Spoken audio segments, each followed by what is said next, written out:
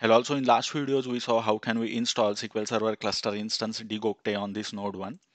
We also saw how can we download and install SQL Server Management Studio in order to validate the connectivity of this instance using both SQL as well as Windows authentication. Now in this video, we are going to add a node to this SQL Server cluster instance dgocte. Okay, now in order to do that, so I have documented remaining steps over here in this documentation. Now the very first step we have to do is we have to copy the installer on the second node. So I had downloaded that installer in ISO format. So if I, okay, so this is the ISO file which I had downloaded from Microsoft site. This is the SQL Server Developer Edition again, and I will copy this guy into, now all my three nodes are active, and let me log into node 2 because we are going to add this node to that SQL Server cluster instance. So again, this is a domain account.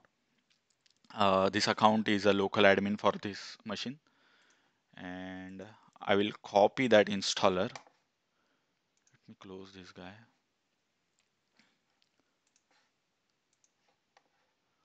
I'll copy that installer on C drive.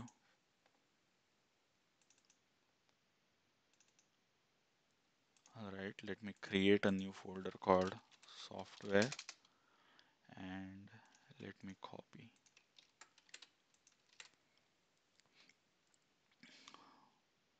Adding a node to a cluster is it's very easy steps.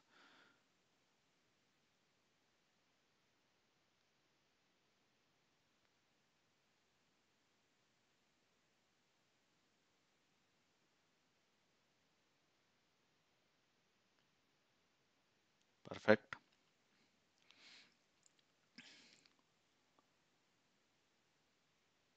And what I will do, let me open Failover Cluster Manager as well.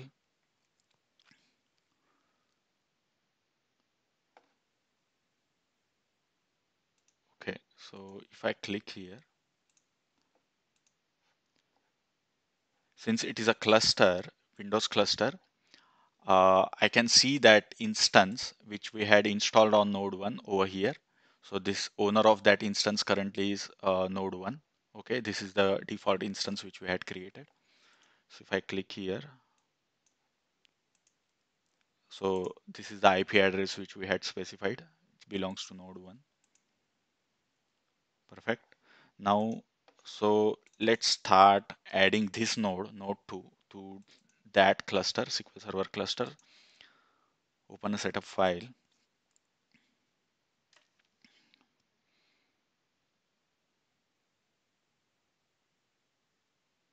Okay, now go to the installation tab, and here you will get to see an option add node to existing SQL Server Failover cluster. So I will click on that.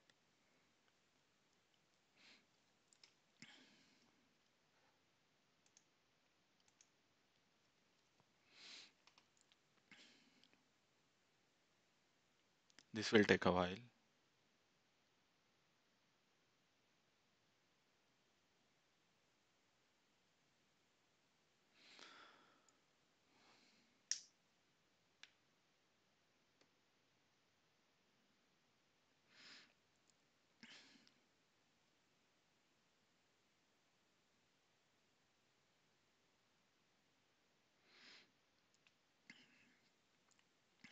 Okay, so we have to select Developer Edition. Next. Accept. Next.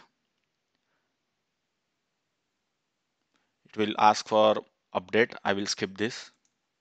This is fine. Next.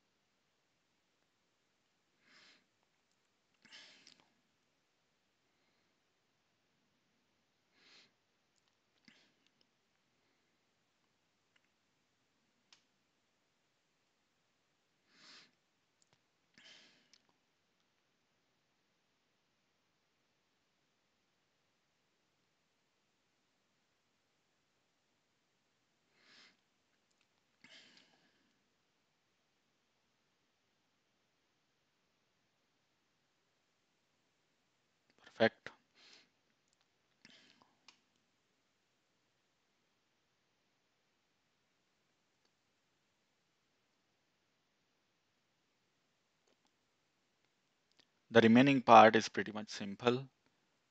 We just have to keep the default setting. We don't have to modify anything there.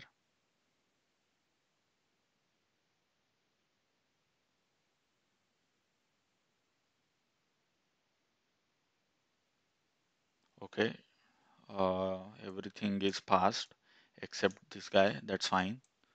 I will click next. Okay, now here, so this was the SQL Server cluster instance, which we had default instance, which we had installed over there on node 1. Now, since we are over here, basically we are adding this node 2 on that cluster instance. So that's why name of this node is coming, node 2. After that, this is the instance. This was the network name which we had specified, dgokte, and it belongs to node 1. So we are going to add this node to this existing instance. Okay, we don't have to modify anything here. I will just click next.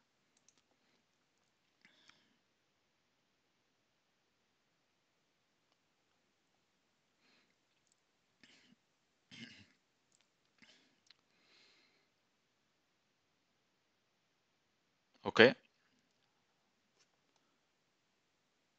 so this was the IP address which we had specified, 192.168.80.30. We don't have to modify anything again here. I will click next.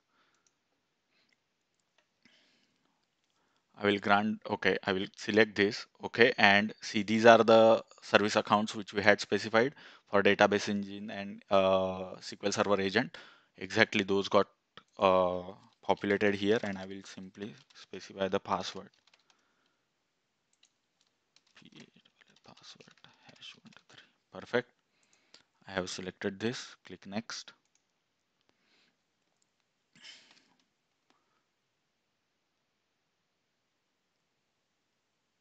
All right. I will install. Now this step will take a while.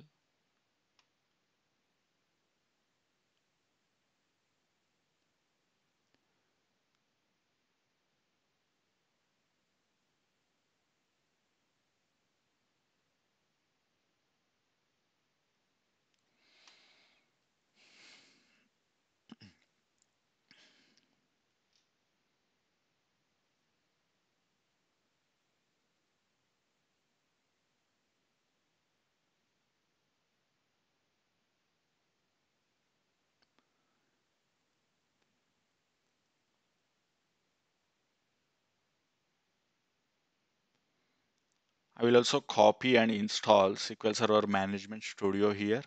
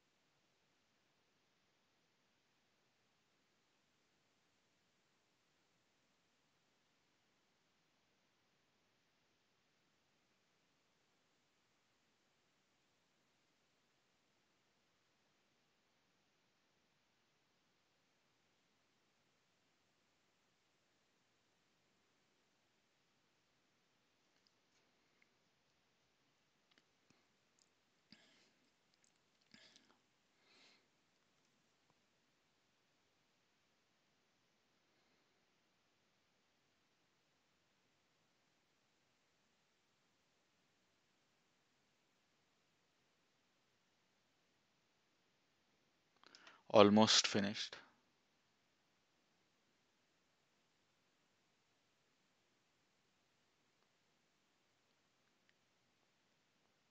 Perfect. So all steps got succeeded. I will close this guy.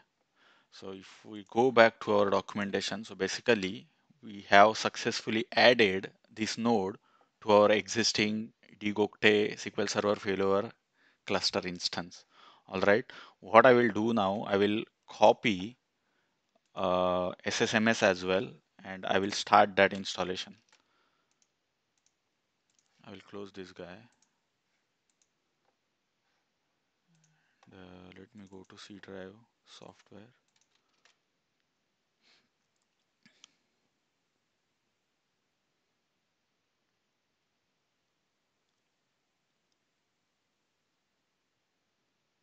Okay,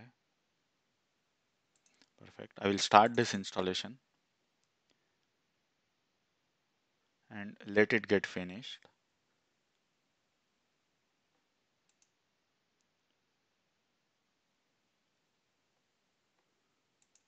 Install, and let's go back to our documentation now. So in the next video, we are going to create a user database. So there are default databases here already available. We are going to still create a user database, and we are going to validate this failover cluster. All right. So thank you for watching this video, and see you in the next video.